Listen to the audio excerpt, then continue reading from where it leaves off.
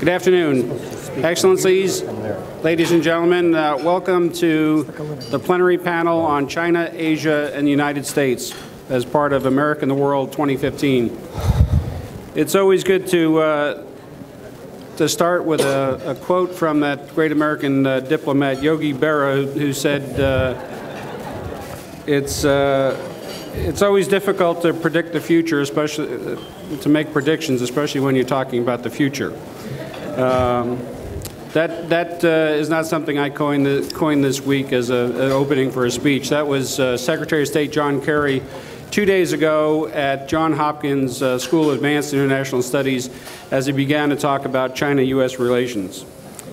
He said that there were two things certain about the Asia-Pacific theater, and one of those was that it's one of the most promising places on the planet, and some skeptics may ask themselves, compared to what, given other U.S. entanglements around the world, but he appeared optimistic in talking about the upcoming summit that is scheduled in China. He also said that America's future and security and prosperity lied in the relationship with the countries of the Pacific Rim and the Pacific region. 3 weeks ago, I was privileged to participate in a World Affairs Councils of America leadership mission to China, where we didn't become instant specialists in China by any means, and we were not expected to, and we arrived with many questions. But we did get to peel back the onion a little bit and learn some things about China that you don't get simply by reading about it or talking to others about it, but by going to ministries and think tanks and organizations dealing with climate change, organizations dealing with urbanization and development, the universities. So it was a wonderful opportunity to learn a little bit more about China, and maybe we left with more questions than we arrived with, but we did get some of them answered. Secretary Kerry, in his remarks, referred to the APEC, the Asian Pacific Economic Cooperation Summit that will be held in Beijing, and President Obama will be departing on Sunday to attend the summit. And this will be a key opportunity for the United States to further the dialogue with China, not just on trade liberalization and economic issues, but also to further the conversation between the relatively new President Xi Jinping, who has been in power for about a year, and if you think back to the question that was posed at the end of the luncheon, the consolidation of power in China is one of the questions that many specialists have on their minds. The Chinese-U.S. relationship is complex. It involves military, political, economic, cultural, academic, and other sectors of the relationship. Today we're going to explore some of those, and we have a distinguished panel here who are prepared to take on some of those questions. First, we have our moderator, our host, President of the World Affairs Council of America, Bill Clifford, who you all have gotten to know so far in the conference, and he'll be hosting this panel. With us today, Evan Feigenbaum, who's the Vice Chairman of the Paulson Institute, which counts themselves as a think and do tank, and they focus on economic growth and environmental pursuits between the U.S. and China. David Finkelstein, Vice President and Director of China Studies at the CNA Corporation, who heads up studies at the Center for Naval Analysis here in the Washington area that provides information and analyses to DOD, especially to the Navy and Marine Corps. Also, David Shambaugh, who's Director of the China Policy Program and a Professor of International Studies and author of the recent book, China Goes Global. I would refer you to your program to get more detailed information on the backgrounds of these distinguished speakers, but in the interest of time, I won't go through their extensive accomplishments, but rather just turn it over to Bill Clifford. We have a very short period of time and a lot of distance to cover. Thank you. Thank you, Patrick. Let's get right to it. I'm thrilled to be here with this distinguished group of gentlemen. We're going to talk about China's transformation under Xi with first David Shambaugh. I'd like to ask you, how has he been able to consolidate power so rapidly?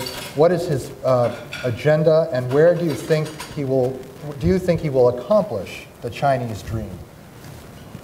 Okay, well, first of all, Bill, nice to be here, and good to see some familiar faces in the audience. I've had the pleasure of speaking at several of your chapters around the country, and it's nice to have you all here to the mothership in Washington.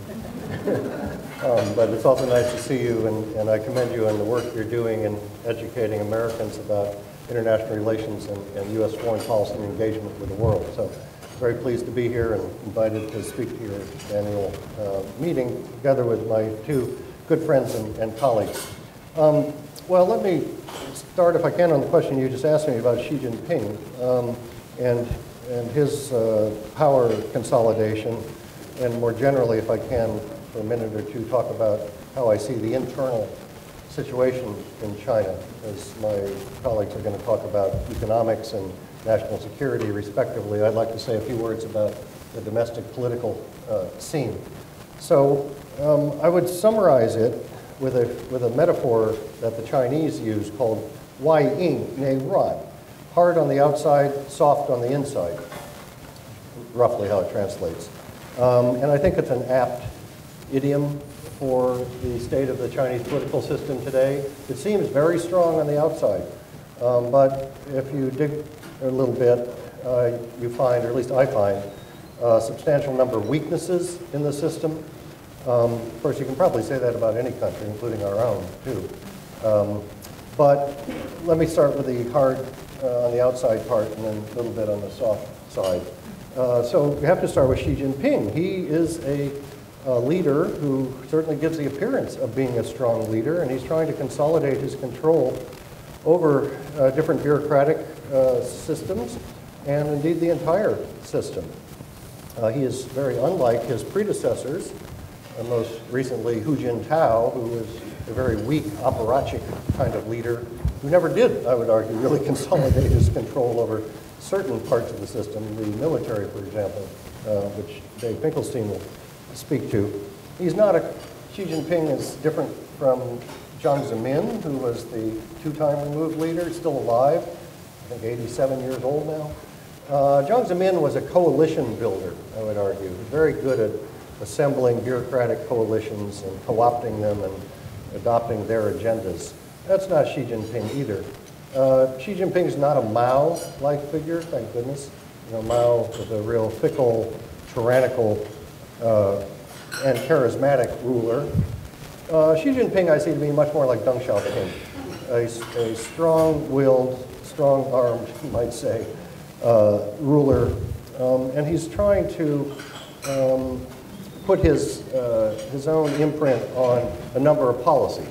So first of all, this is a strong leader, and it's a strong leader with a vision, very unlike, again, his predecessor. 2 years ago, many of us China watchers sat around speculating about what China's next leader would be and what that leader needed to be. And I think there was a consensus that China's next leader needed to be strong and with a vision. Well, here we are 2 years later, and they've got a strong leader with a vision. Part of that vision is the China dream. That's actually the most vague part of his vision. But if you look at the third plenum reform documents of last year, which Evan will speak to, you look at any number of speeches he's given. In fact, he's just come out 2 weeks ago with a 300-page volume of his selected works with a picture of him on the cover. It reminds one more of North Korea than of China. But in that volume and in his speeches over the last 2 years, he has sketched out, I think, a fairly comprehensive vision. How sophisticated a vision it is another question. But the real question with any leader's visions in any country, as we've learned in this country in recent years, is can you implement your vision? And Xi Jinping is trying to implement through force of will his vision, but he's encountering, like leaders in all countries, encounters pushback. And he's getting substantial pushback, I would argue, in a number of areas. And it's to be determined who's going to prevail, him or the system. But China is not a democracy, to be sure, far from it. But it has entrenched interests and interest group politics that are pushing back against some of the reforms that he's trying to implement. So what are some of his reforms, very briefly? Again, I'm not going to talk about the economic reforms because they're quite, on paper at least, very promising. This third plenum document of a year ago, very promising, but there has been very little lived off, very little on the implementation side over the last year. His anti-corruption campaign is probably what is most written about, and people abroad seem to know the most about. In fact, in China, it's certainly caught the attention of various cadres in the system. There have been, I read the other day, 7,000, I believe, cadres investigated over the last year for suspected of corruption. Many of them are now being brought to account. That includes a couple pretty high-level people, too. A man named Xu Cai-ho, who was the #2 in the military, and a number of others, names I won't bother you with. But the point I want to make about the anti-corruption campaign is it's at least as much a purge, a political purge, as it is an anti-corruption campaign. It's a very selective, so far, a very selective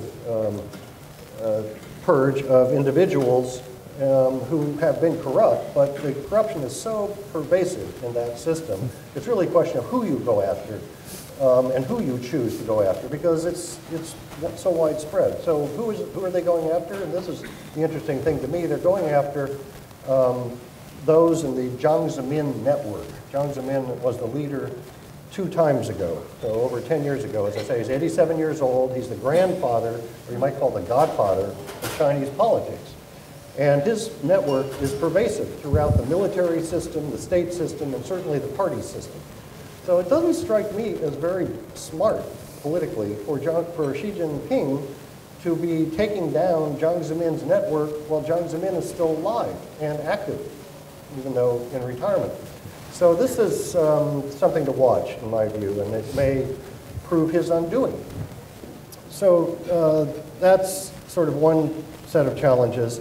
The last thing I'd like to talk about, I guess, is on the soft side, if you will, or hard soft. Well, one other element of hardness we see is repression. China is under extreme repression today across the whole civil sphere, civil society sphere, media sphere, intellectual sphere, academic sphere, social media sphere, dissent sphere. That's not new, but it's gotten worse. I would go so far as to say that repression in China today is the worst it has been since the immediate aftermath of the June 4th massacre in 1989, during the early 90s, when it was pretty severe. I was living there at that time, I can tell you.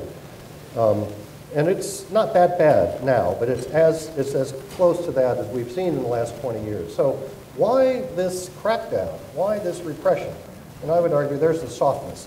It really shows insecurities of the party about a whole number of issues, challenges that they confront. Ethnic challenges, economic challenges, unrest, dissent. They're having a difficult time controlling an increasingly volatile and unstable, I would argue, society. And so they're using the most coercive methods possible to control this increasingly diverse, volatile society. But that's really a sign of weakness, not of strength, I would argue. And they're taking a very zero-sum approach towards different social trends in society. And unlike they had been prior to 2009, in which they were taking a more positive-sum approach, engaging these groups, now they're just trying to crack down on them. So on the outside, that's strong, right? That's hard. But it really reflects, I think, a weakness of the party and very serious challenges to the party from without, and the corruption campaign from within.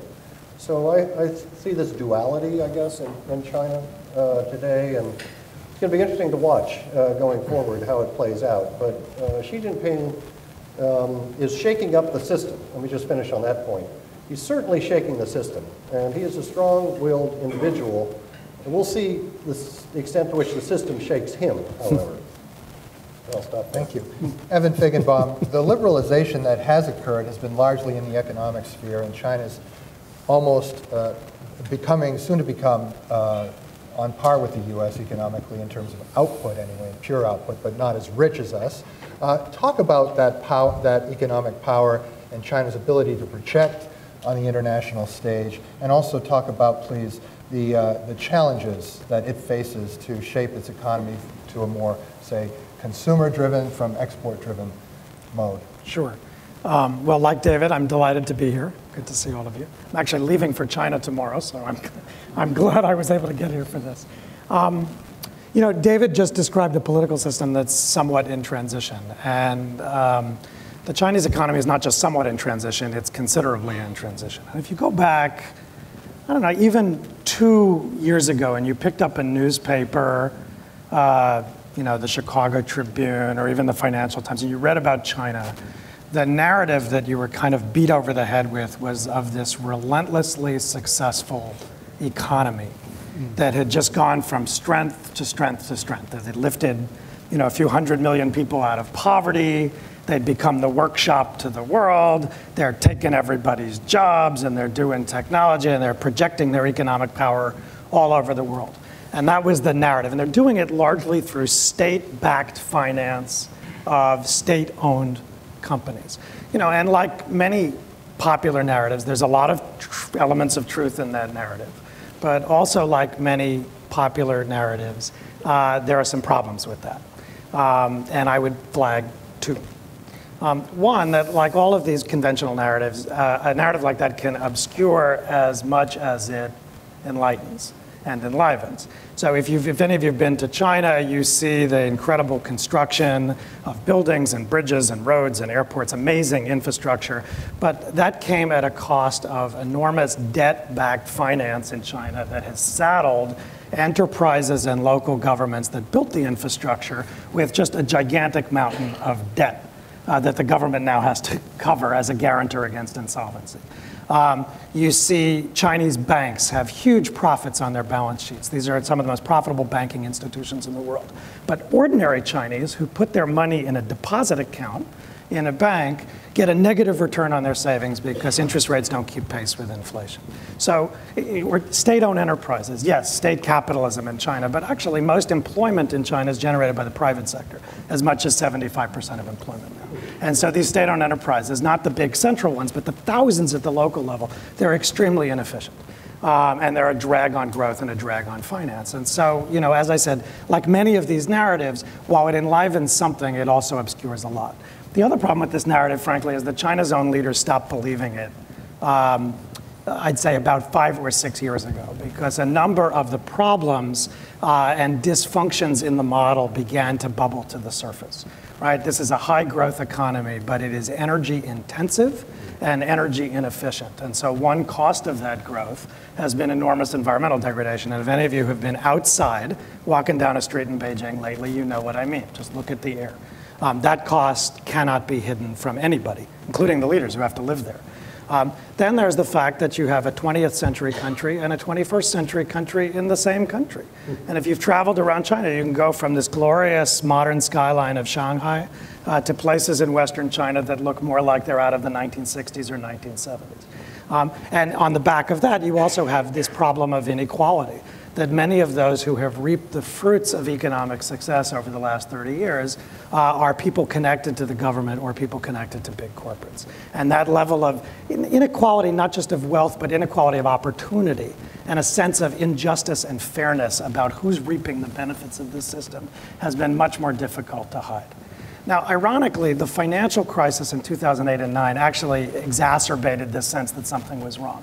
And the reason I say that's ironic is because you may remember that China came out of the financial crisis earlier and stronger than almost any other major economy in the world.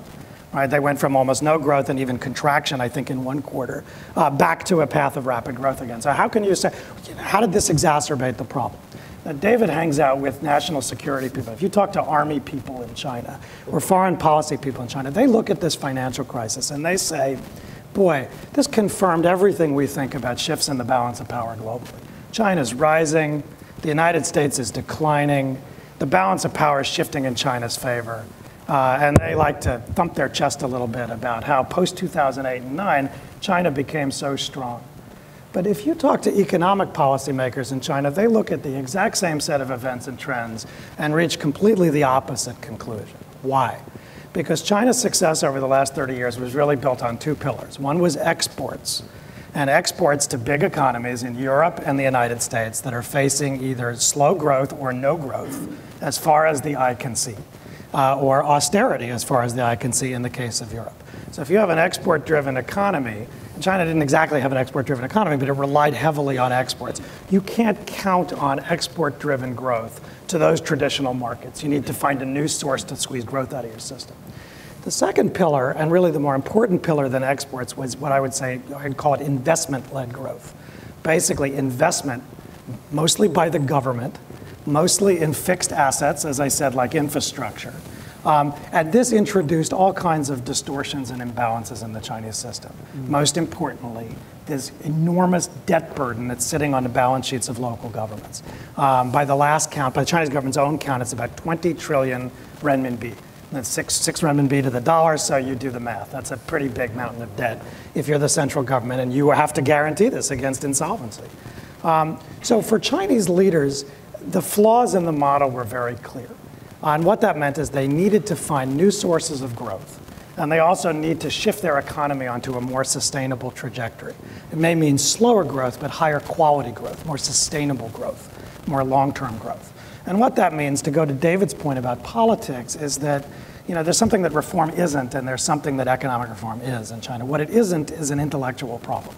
It is not an intellectual problem for all the reasons that I just said. Chinese leaders understand very well that that model that was so successful for them is not sustainable, given the situation in the global economy. What it is a political problem. Because as David said, when you become this successful over a period of 25, 30 years, vested interests build up within the system who have benefited, especially from the way economic decision-making and resources were allocated, and from the financial system. And as I said, when I gave you the example of bank deposits, ordinary Chinese were not really among those winners. And if you're a politician, that's destabilizing. Okay? So the good news is they understand very well they need to shift their economy to something else. The bad news, as David said, it's hard to do that, and it's harder still because when I moved to Washington in the year 2001, China had about a $1 trillion economy. Now it has a $10 trillion economy, okay, in just 14 years. You take a $10 trillion economy and you try to shift it to a completely different growth model. Putting aside the fact that you can't do that by next Tuesday, it requires a lot of really big changes in everything, in the way capital is allocated, in the way industrial policy decisions are made, because China has industrial policy, in the way the private sector can compete with the state sector. And so, as David said when he mentioned this so-called third plenum that took place in 2013, Chinese leaders made a series of big decisions about what they wanted their economy to look like down the road. What do they want it to look like? They want this to be an economy that's driven more by domestic consumption than by export-led growth. The theory being that richer Chinese with more disposable income will spend more, consumption will rise, and also that you can generate more productivity from people who have more disposable income in their pockets. So consumption-led growth. Now, consumption's growing rapidly in China, household consumption. It's about 7.5% a year.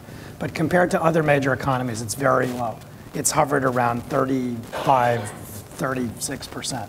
The United States is somewhere like 65, 70. I think India is in the mid-40s. So it's a very low consumption economy. So that's one thing they want to do. A second is more energy, less energy intensive and more environmentally friendly growth.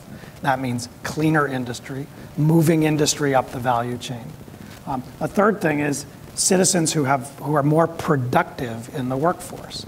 And their solution to that is, I think somebody mentioned urbanization. One of their big solutions to that is urbanization. You free up people to move from rural areas to cities, for example, through land reforms that allow them to use land as collateral for bank lending.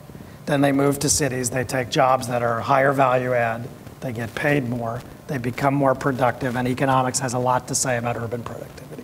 So that's the theory, that's the idea. You also open sectors to competition. If the private sector is generating 75% of employment, why wouldn't you want the private sector to have more opportunities to generate employment? So you have a lot of sectors in China that are closed. They're basically monopolies, or they're oligopolies. So one idea the leaders have is, how do we break these monopolies? We demonopolize sectors like oil and gas refining and let private sector players that are more efficient compete in these areas. So that's the theory. But the problem is that, as David said, there are all of these powerful political interest groups that are going to resist this, and they are resisting this. And so the most important decision about the economy that Chinese leaders have taken in the last couple of years is right at the top of this document in the plenum. They said they want the market to play not just an important role in the Chinese economy, but they said, and this is in quotation marks, the decisive role in the Chinese economy. The market will be decisive. This is in a supposedly socialist economy. The market will be decisive. Okay, well, if the market is going to be decisive, then the market has to do things in China that it has not hitherto done. And the state will have to retreat. To give you some examples, the way prices are set, the price of money, for example. What's the price of money? In simplest terms, it's the interest rate. All right, you get an interest rate. That determines the price of money when you get a bank loan. Interest rates on lending have basically been freed up in China. But as I said, interest rates on deposits have not. And what's more, China lacks a system of deposit insurance and so they need to put that architecture in place. But as they move toward liberalized interest rates, the price of money will be set more by the market. That is a very hard change for this state to assimilate. The price of resources in the society. Let me give you an example. The way power is priced, or water is priced, or gas is priced at the pump. How is gas priced at the pump for you? When you pull your car into a gas station, it's based on a whole variety of factors, including supply and demand, and also what's happening in global geopolitics, the way you buy oil. In China, China buys oil and gas in the global market, so it's paying prices that are determined by market trends, but then it has price controls that then control prices at the pump. And the problem with that is for big oil companies in China, they complain about this a lot because they say they're losing all this money on their upstream investments because of these price controls. But more, every time anybody anticipates a price change, they start to hoard gasoline in China. So it's also extremely inefficient for the economy. So again, these inefficiencies are baked into the way things are priced. Power pricing is another one, very inefficient. And also, power tariffs are controlled for state-owned enterprises. So are land prices. People don't get fair market value for their land. You don't get fair market value for your land, you don't pick up and move to cities. So these are the tests that they're facing. Can they let the market decide in a system where the market has not decided? So you have what they call a socialist market economy. And the tests are going to be with things like prices, the fiscal system, and I'll just give you one example there and then I'll wrap up. Why do I say the fiscal system? Remember I talked about all this debt. So all of you come from all over the country. Your schools are probably paid for with property taxes. If your mayor wants to build infrastructure in your city, how do they do it? They issue a general obligation bond. People can buy the bond, or you have covered bonds. You basically have a debt market. You have a municipal market here. There is no muni debt market in China because the government has not wanted to give local governments the power to issue debt. Part of that is ideological. It's an aversion to that kind of federalism. Part of it is just fear. Remember, I said all these local governments have all this debt sitting on their balance sheets. So if you give them the power to issue bonds, you have a moral hazard problem, huge moral hazard problem. How do you monitor that, especially when you're the guarantor against insolvency? So, but they don't have a muni market. So if you don't have a muni market and you're a mayor and you need to build infrastructure, and China, quite apart from infrastructure, has a lot of what we used to call in this country unfunded mandates. You know, for instance, healthcare. Improve healthcare for people in your city. But the central government will only pay for about 49% of that cost, and will pass all that cost back on to you. So how do you pay for that if you're a mayor or you're a governor? Well, you can't do the general obligation, but you can't do bond because you don't have a muni market. Property tax? No property taxes in China. Pilot programs, only 2 cities in this whole country, Shanghai and a city called Chongqing in western China. So maybe they'll develop a property tax. So how do you do it? Well, you got 2 options. One is you take land. Real estate prices are through the roof. So what they do is they take land, usually from people living on the land, usually out in the exurbs, so peasants or kind of suburban dwellers. You seize their land, you pay them less than fair market value, and then you sell their land for high prices to developers. Okay? That's bad because it produces social unrest. It also pays social unrest because people are having their land seized. But quite apart from the question of social unrest, which bothers the leaders for the reasons David said, it also makes your whole municipal finance market very dependent on land prices, which are extremely volatile, and on real estate markets, which are also extremely volatile in any country. Another way you can do it is you can set up kind of a local investment vehicle that's off the books. And so they have all these shadowy local finance vehicles where it kind of works for the local government, but it isn't the local government. And they issue these... We're going to get into different shadows. Okay. And they issue these bonds. But who's the guarantor against that bond? How do you buy a bond? You have no transparency on the budget. You have no transparency on tax. So China needs these things. So to make the market decisive, they really need to change very fundamentally the relationship between the market and the state. What does the market do?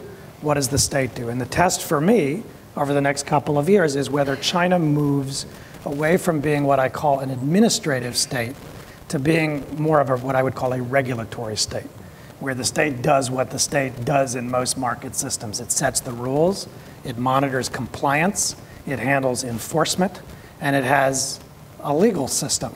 And by a legal system, I don't mean the constitutional system where the Communist Party is going to surrender power to the rule of law and be judged by independent courts. That's not realistic. But I mean, courts that adjudicate contracts fairly, or can, if a trust product defaults, there's some redress in the legal system. And these are the kind of tests China's facing. But the bottom line, I would say for you, if you read a paper, that story about the Chinese juggernaut that you had from a few years ago, that story is much more complicated. But you have a parallel narrative now where a lot of people say, oh, China's going to fall off the cliff. And they often say, any minute now. If you were an investor, if any of you are investors, that would mean you would just kind of short everything in China. And nobody's ever made any money in China by shorting everything in China. So this is a very complicated process to turn an economy this large towards something else. And the last thing I'd say is just the good news for the United States is, because there's all this trade friction between the two countries, if China does what it needs to do for the completely self-interested reasons that I just said, then the structure of its economy is going to be one that actually jives much better with the structure of the American economy. A more consumption-driven economy is one that the United States can export to. If any of you are from a farm state like Iowa or Nebraska, Iowa exports to China are up 1,060% in the last 10 years. Why? Because more disposable income means more animal protein in the diet, more consumption means more exports of farm products, of high-tech goods, of all of these things. So, the United States will continue to pressure China on all sorts of things, but the Chinese don't need the American pressure in the sense that they have very good self-interested reasons for doing the things they need to do. And if they do that, which is no mean feat and no easy challenge, we're actually going to be looking at a very different Chinese economy 10 years from now. And the question is whether this guy that David was talking about is strong enough to overcome those vested interests and get this done. But the good news is you can't do it without that strength of leadership. So at least they have that ingredient in place. Thank you. In the transitions that you're talking about, you've revealed contradictions both in the economic and political spheres. Those contradictions are also evident in diplomacy and national security. On one hand, you see China trying to develop relations with near neighbors, the Silk Road, the Maritime Silk Road, and pipelines and transportation linkages and all that. On the other hand, they rattle sabers in the East and South Chinese Seas. So, and they've quieted down, almost like trying to get rid of pollution ahead of the Beijing Games. They've been relatively calm ahead of APEC and these big meetings. Dave Finkelstein, tell us about the rise of China, the peaceful rise. Is it peaceful? Where is the strength of the PLA under Xi? Well, thanks. Like David and Evan, I'm also a fan of the World Affairs Council, so thanks for the opportunity to be here. I think this idea of contradictions in China is one that I'll pick up on also. So the first thing I'll just say a couple of words about is how do Chinese view their own national security situation? Well, let me be more specific, their external security situation. And I think that there are two words that capture the two different strains of thought in China and Beijing about that. And those two words are both triumphalism on the one hand and trepidation on the other when thinking about their external security situation. So first, triumphalism. It is a heady time to be a Chinese in so many ways. They feel good about the fact that they have the world's second largest economy. They are now an international actor of consequence on most large international security issues, whereas before they were on the periphery. And of course, after 20 years of funded and focused military modernization, Xi Jinping and the Politburo Standing Committee now have more military options than they've ever had before. So there are a lot of people in China, in my circles of national security, civilians and military people, who are feeling pretty good about where China is. Frankly, I don't think anybody is more surprised to see where the Chinese are in the national security system of the world than the Chinese themselves. If you would have, as an example, if you would have told me 10 years ago that the Chinese Navy would be in the Gulf of Aden for, what, 6, 7, 8 consecutive years now doing anti-piracy operations, I would have said you're crazy. But there they are. And connected to the idea of a China with a global economy is now a China that has increasingly globalized political interests and increasingly globalized security interests. So it's a heady time to be a Chinese in the military and the civilian security sector. But it's also a time of great trepidation. And this is where I get very disturbed speaking with my interlocutors and reading what they put out in their own media. Under Xi Jinping, the Chinese security establishment, especially the PLA, believes that their external and peripheral security environment is being degraded and that they're in trouble. So what do they see when they look out? What's driving this concept or this argument or assessment that their security situation is being degraded? First, they cite the U.S. rebalance towards Asia. They look at the U.S.'s military and diplomatic initiatives in East Asia and Southeast Asia and say this is aimed at us. They look at the U.S. attempt to strengthen its alliances and they say this is aimed at us. This is a pattern, by the way. This is aimed at us. My Chinese friends in the Chinese military are notorious for seeing the acorn but imagining the oak tree. They look at Japan's decisions to reform its approach to defense, redefining what constitutes collective self-defense or selling arms abroad, and they see a samurai behind every bush. They look at what the Philippines and the Vietnamese are doing in the maritime domain, and they blame the U.S. So they see all these things going on. They worry about Afghanistan post-2014. When the U.S. leaves Afghanistan, they're worried. Afghanistan borders China. And we've been doing a great job for China cleaning up the terrorists in the WACA corridor and out in the northwest frontier areas of Pakistan. So they worry about that. But more than anything else, they worry about their maritime challenges. Now, all of a sudden, China, which had always been a continental power, is all of a sudden becoming a maritime power and a maritime country as well. This is difficult for them to get their heads around, and frankly, it's been difficult for us to get our heads around here in Washington, especially in the Pentagon. And so China finds itself a party to multiple disputes over sovereignty in the South China Sea and East China Sea. So for all of these reasons and others that I could talk about, the Chinese see that their peripheral security environment is being degraded. The one thing that Chinese analysts don't attribute to the degradation of their peripheral security environment is their own behaviors, actions, and policies, right? It seems to be beyond the scope of their mandate to put anything in the public domain that says maybe our policies have attracted these unwanted responses. So I'm very concerned about this, and frankly, some of the language that's been coming out of China over the last year under Xi Jinping's tutelage, his rule over the Central Military Commission, it's very disturbing. It's disturbing. They talk about their security situation as being grim, as being stark. On the 1st of August, 2014, which is the anniversary of the founding of the Red Army in 1927, the People's Liberation Army Daily told the Chinese armed forces about this grim security environment and ended with the sentence that said, and it is not beyond the realm of possibility that chaos and even conflict could break out on the doorstep of our country. Can you imagine if the Pentagon put out something like that? So that's pretty tough words. So I'm pretty worried. On the one hand, we have have a lot of good cooperative activities going on with the Chinese. On the others, there is a segment in their national security establishment that are thinking very bad and disturbing thoughts. Just a couple of moments on Xi Jinping and the PLA. The Chinese People's Liberation Army is also an area where Xi Jinping has moved out very quickly to put his imprimatur on that particular system, more so really than Hu Jintao, his predecessor. Now, I think most of you know his biography and his links to the PLA. He's a princeling, he's the son. His father was a revolutionary martyr, a contemporary of Mao Zedong's, very well revered.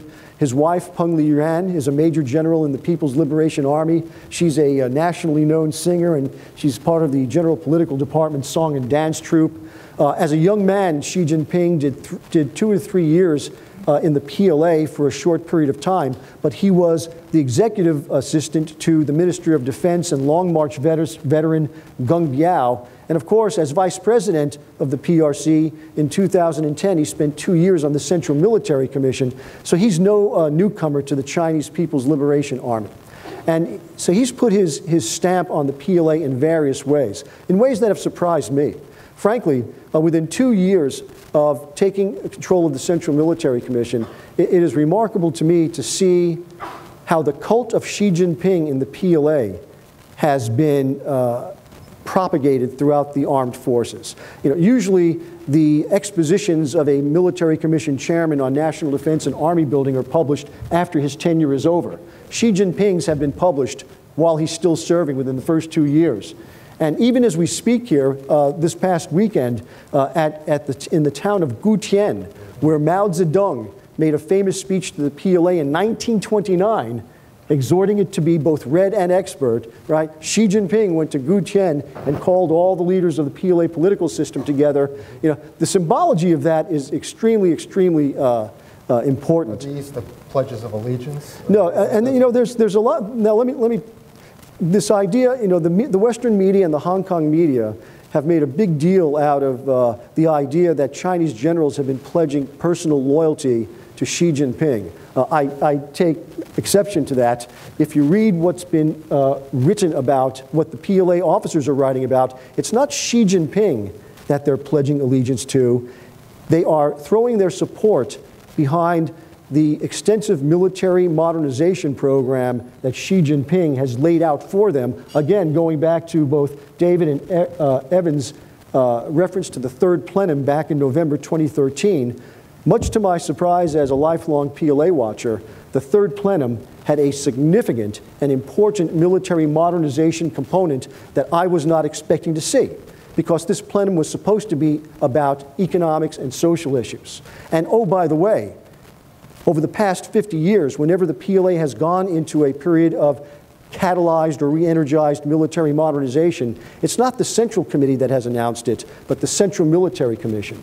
So what's going on here? Why the Central Committee announcing this and not the Military Commission? Again, going back to what Evan and David said, internal resistance. Left to their own devices, the PLA will not make the tough decisions it needs to make to become the joint warfighting force that it believes it needs to become. Indeed, I like to say that Xi Jinping has given the PLA its own Goldwater-Nichols moment. Just as it took an act of Congress in 1986, the Goldwater-Nichols Defense Reorganization Act, to force the Pentagon to become the joint force it is today, because left to their own devices, they do not play well with other children, right? It's taking an act of the Central Committee of the CCP and Xi Jinping himself personally to tell the PLA, get this done. And what is it they need to get done? And I'll wrap up with that. To become a military force that can wage joint operations in the maritime and aerospace battle space dimensions. This is a strategic paradigm shift of monumental proportions for a military which since 1927, when it was founded, has been a ground force-centric military. But a ground force-centric military is not what a China with global economic interests, what a China with global political interests needs. So to steal a line from Betty Davis in All About Eve, fasten your seatbelts. It's going to be a bumpy ride. Bumpy ride indeed. Let's go straight to the questions because we're not long on time. We've got a mic coming to you.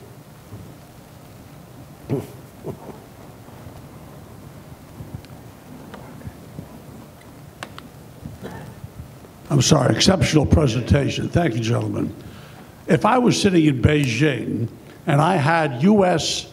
spy planes flying along my coast every day, if I had a U.S. base in Singapore, in Yokosuka, and I'm taking Marines to Australia, and if I was Japan and I was them and I see Japan building up, who are they building up against? The answer is obvious. Nobody can deny that. It's China.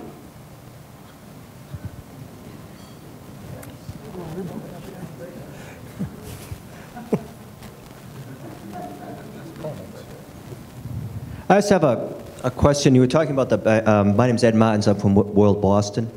And I have a question. You were talking about the banking sector. How much of their profits come from real estate? People I know in China say, if you think we had a real estate bubble here, they said, you have no idea what's going on in China. And, I've seen reports of whole empty cities and things like that.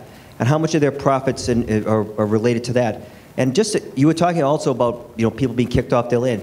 Is there a really proper land registry in China? That's a problem I've heard. I know they had that in Greece. They found out we didn't really know who owned land. Do they have a proper one in China too, which would relate to the banking sector? Right. I'll take the land one first. So constitutionally, all the land belongs to the state, right? Because this is a socialist system. As a practical matter, individuals can lease land. I can't, it's slipping my mind. I forgot what the terms of the lease are, but it's like 60 years, 70-year lease. I think it's a 70-year lease. The problem is not so much, it's not just land issues. It's a system of what they call household registration that essentially is a legacy of the socialist economy of the 1950s, and that in far too many ways ties people to the place where they are legally registered. In Chinese, the system is called hukou. Okay, so a hukou is your legal place of residency. In the United States, if you live in Florida and you want to pick up and move to, actually it's usually the other way around. If you live in Ohio and you want to move to Florida, or you live in, you're a winter Texan or whatever it is, you want to move to the Sun Belt, you pick up and you move. The problem in China is, even though there are hundreds of millions of people who are migrants who have moved for economic opportunity, legally, it is very difficult to near impossible to take your hukou, your legal registration, with you. And the reason that's a problem is that a lot of social welfare services in China, healthcare, public schools, access to affordable housing, these things are tied to the legality of your hukou. So if you're one of these 120, 130 million migrants who's picked up and moved from a rural area to a city, you're working in a factory, you may be doing very well. You may be getting paid very well. But the problem is you don't have a legal urban hukou. And without that, a lot of your income, such as it is, even if you can even afford it, is being spent in ways that urban residents don't have. So what China needs is land reform, but land reform is tied to normalizing the labor market through reforming this system of hukou, so that the most productive people, the people who move to a city but are college graduates, for example, should be able to get an urban hukou much more easily. So then they legally can have their families with them, they can get schooling for their children. So that's the problem. It's not just land, it's really land tied to the labor market. And the point I was making was about land seizure, and that's really tied to the financial system, which gets you to your first point, which is about real estate. In China, I frame this in terms of mayors, right? You can't, you don't have bonds, you can't do general obligation bonds, you don't have property taxes, but you can broaden this to the system more broadly. I made that point about people putting their money in deposit accounts where they get a negative return on their savings. Sounds like a bad deal. So why do people put their money in deposit accounts? They put their money in deposit accounts because there really are no investment products in China. There's really very few other places to put your money. So there aren't really wealth management products. There are no 20-year treasuries. There isn't really a government debt market that you can invest in. And so without these products, people either put their money in banks or they put their money in real estate. And that has helped to inflate this real estate asset bubble in China that your friend was talking about when they said, oh, if you think you got a bubble there, you should see the bubble here. a lot of people have their money tied up in either investment properties or in second properties or third properties. And then for local people that used real estate at the government level to finance infrastructure projects, you get what you were referring to, which are these ghost cities, where the demand never matched the supply. Now, I think the government's trying to deal with that first through legal measures, restricting second properties, third properties. Another is to broaden the way the mortgage market, to change the way the mortgage market functions in China. And then third, by trying artificially to keep demand inflated in China. But this is, I think, of all the areas in the economy, the one that policymakers worry most about in terms of near-term asset bubbles in China. And near-term asset bubbles are a problem because the government is going to be stuck with the bill for that. Does that make sense? Does that answer? Okay. I'd like to involve each of you in a question because I think there are elements that can touch on politics, economics, anyway, security, if not national security, domestic security, and that's Hong Kong. Let's finish on Hong Kong. Do we expect a peaceful solution, and what should the U.S. stance be?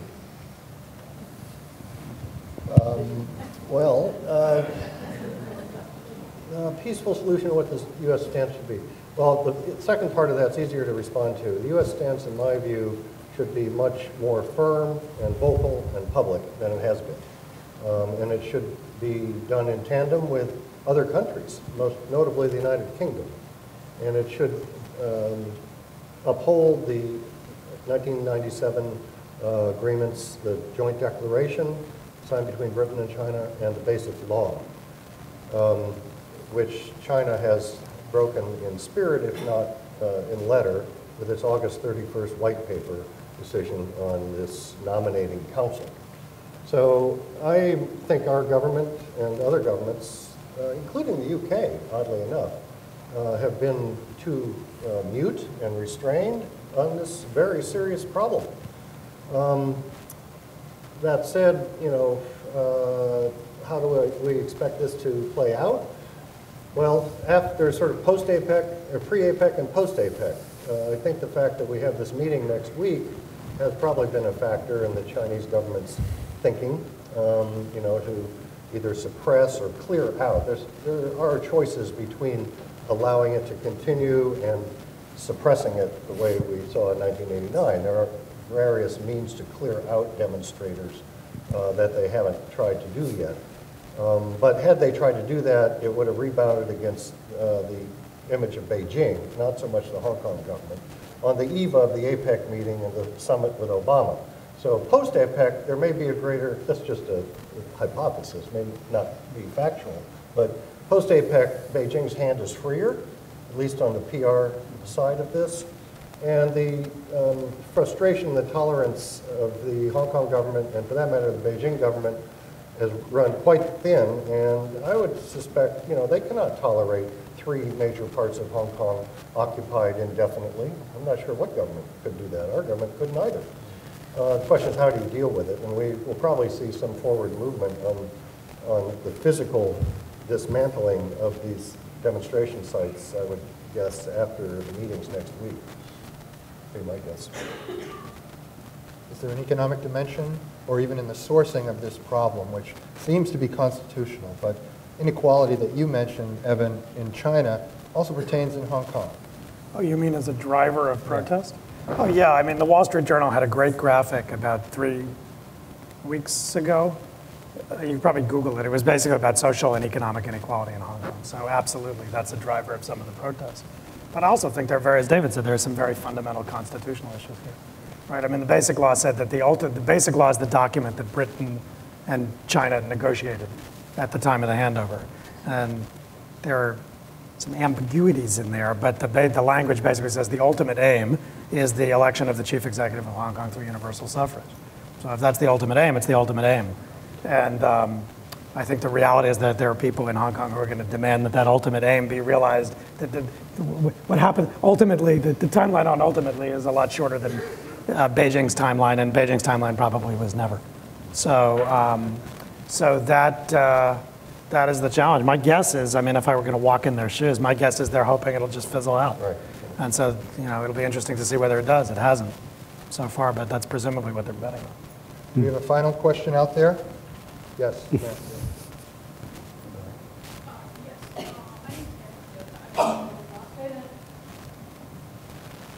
Hi, my name is Mary Mendoza. I'm from World Boston. What effect will the sex ratio imbalance of a lot more men to women in China have on its society? Did everybody hear the question? Sex ratios? Yeah. Gender imbalance and Yeah, its effect on Chinese society.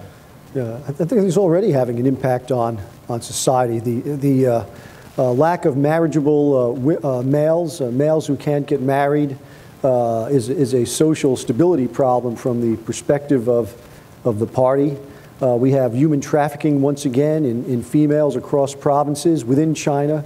We have wealthy Chinese going abroad to find wives. I think it's a destabilizing issue, and it's also a significant one that has to be dealt with.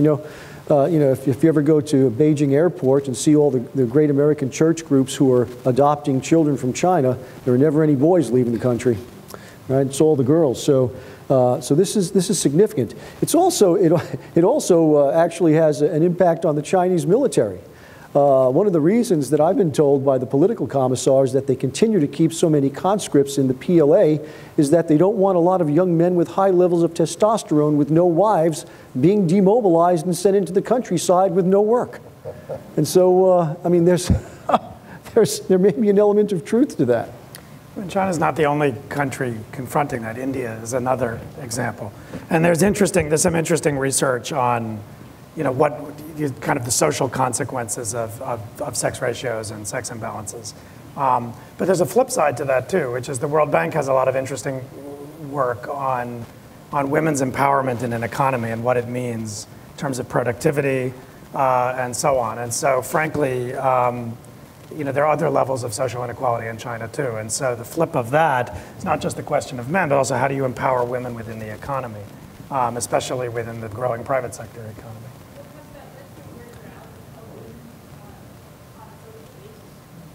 A greater valuing of women. Has it led to a greater? I don't know how to answer that. I don't know, but I recently heard a joke in China that if you want to have harmony in the world, you don't argue with your wife at home, you don't argue with your boss at work, and you don't challenge the United States in international affairs. There we go. That's a nice way to end this panel. Let's thank Dave Finkelstein, Evan Feigenbaum, and Professor David Shambaugh. Okay, thanks.